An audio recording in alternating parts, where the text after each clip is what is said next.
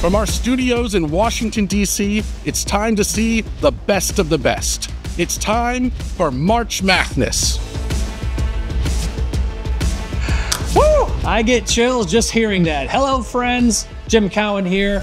Well, here we are once again, the time of year when we swear we're not a math person, yet we can't wait to jump headfirst into our bracketology. I'm welcomed by my brilliant colleagues, Adam Ezering, Josh Parrish, and Ariana Coleman, who are here to talk about the rigorous judging process and what it takes to be number one. All right. We scan videos, research player stats, and consider injuries. We size up the probability of a 12-seed team knocking off a 5-seed. And then we watch a flurry of games, recording the outcomes and projecting how many points we can get in our bracket. I don't know about you, it sounds like a lot of math. Lots of math. Unfortunately, students across the country aren't doing so well at math. Scores for our nation's 9 and 13-year-olds are at all-time lows. So which math policies and practices are the ones that are helping students, teachers, and parents the most? Because we know they're out there. Which ones need to stick around and advance? We're digging into that question through a little tournament of our own, March MATHness, where we pit some of the most promising state and local math practices against one another. All right, let's take a look at our bracket. This really is an impressive lineup of 16 hard-hitting practices. Adam, who do you like here? You know, Jim, my Uncle Bill used to say that defense wins championships. Well, I think champions win championships, and that's why I love what Colorado and Alabama are doing. I'm talking about state leadership, state legislative action, leading to a winning strategy of statewide action. From the top down, they are delivering a message that math is a statewide priority and failure is not an option. Boom! Colorado, Alabama. Yeah, that's true on champions, but you cannot overstate the importance of a strategy and a game plan for success.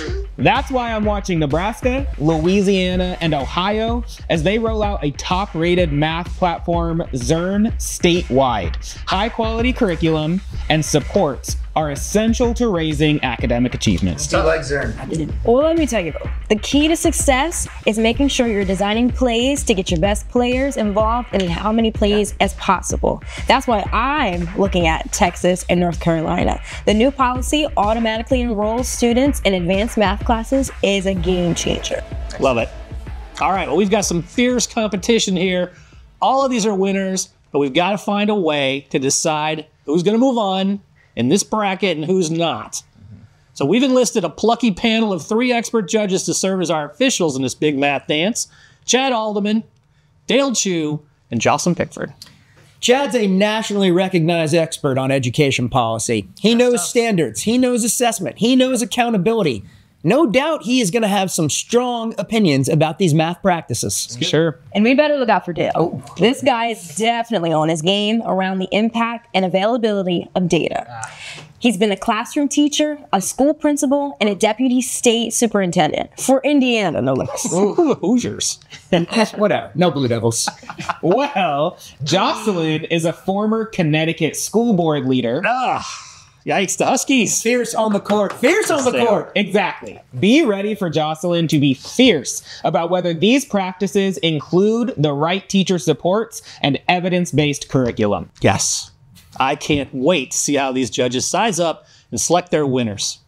Over the coming weeks, we'll be sharing the results from the initial Sweet 16 to the Elite 8 to the Final 4, and ultimately to our overall math champion. All right, follow along and root for your favorites. And look, we got to be honest. We know there are more great efforts out there, so let us know about them. Improving math competency is going to take more than just one shining moment. Don't worry, Jim Nance. All right, well said, my friend. The big math dance is here. Let's get this party started. Who's the math person? You are.